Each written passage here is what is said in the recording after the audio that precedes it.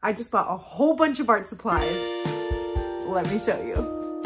All of these supplies cost me roughly $300. I'll show you the price of each item as we go, and then we'll do a total calculation at the end.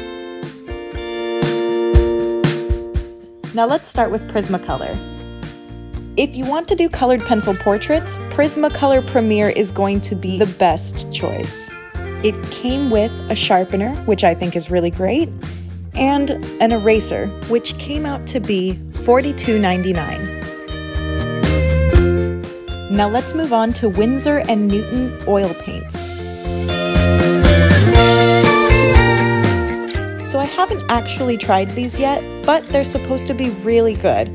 And I might as well show you what you'll need in order to start oil painting.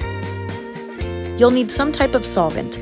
It's used at the beginning of painting to dilute your oil. I chose Gamsol because it's odorless. I think it's still toxic, so be careful and use it in a ventilated room. This product costs $19.97. Next, I bought some Linseed Oil, which is a slow-drying medium.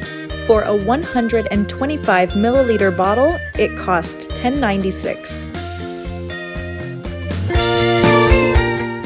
Let me show you what's in here.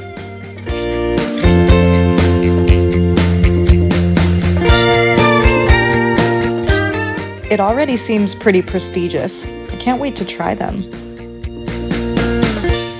Yeah, these look nice. Really nice.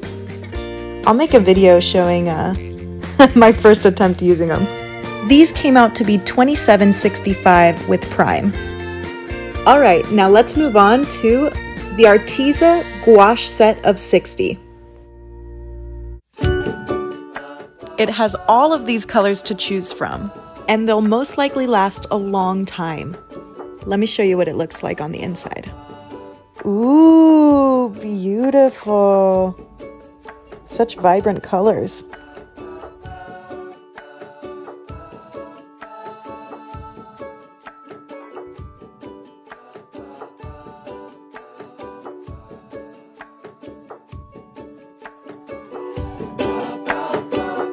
Next, we have Artistro paint pens. These have actually been the best paint pens I have found. The paint runs smoothly and they don't go dry as you're using them. These were $15.99. Next, I'll show you the Speedball metal leaf adhesive at $8.99 and 100 gold metal sheets for $6.59. This is going to be super beautiful for future projects. This stuff is really, really sticky, so watch out. It gets everywhere. It's almost like glitter. Next, Fredricks Canvas Pad. So I actually think that this is the best bang for your buck. It only costs $9.99. It comes with 10 primed canvas sheets, and I'm pretty sure you could do some finished work on there too. I would probably gesso with a couple layers first. Let's move on to these 11 by 14 wood panels. These panels are ready to be hung. And last but not least, Phoenix Artist Canvases. These are 10 by 20s, and I am super excited because I'm going to use them for acrylic pouring. Now let's do a supply to cost comparison.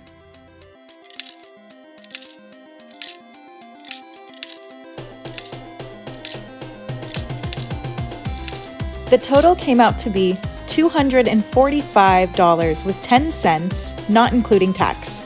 Tax will vary by state. I really hope this helps. Like, subscribe, and share with your friends. Thanks for watching Art with Bianca. Click on the next video to watch another tutorial.